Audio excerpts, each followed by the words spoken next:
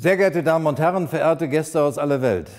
Ich begrüße Sie alle sehr herzlich in Bonn. Ladies and gentlemen, honored guests from around the world, I would like to welcome you to Bonn and thank Deutsche Welle for inviting media representatives from all over the world to the banks of the Rhine River once again.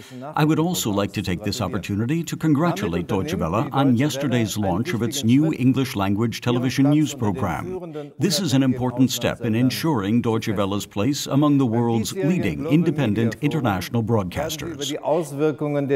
Auf Medien- und Außenpolitik debattieren. At this year's Global Media Forum, you will discuss the effects that digitization is having on media and foreign policy.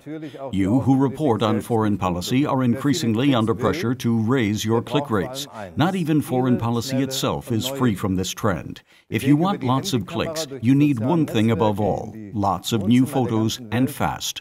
Social networks make the distance from a mobile phone camera to living rooms all over the world very short. Unlike the avalanche of images from crisis regions, the methods of conducting foreign policy may seem slow and old-fashioned. From the conflict in Ukraine to the Iranian nuclear program, diplomacy takes time and involves long days and nights of tough negotiations to find compromises. And very seldom do these result in fascinating photos. It can take months or even years to reach acceptable agreements.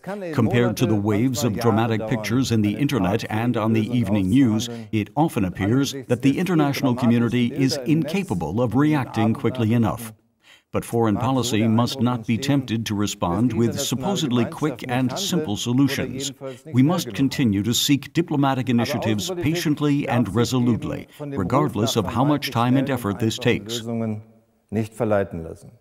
Mit Beharrlichkeit und Geduld müssen wir immer wieder die diplomatische Initiative suchen. That doesn't mean that social media channels don't also offer diplomats fantastic new opportunities too, such as a means for politicians, citizens, and experts to exchange views.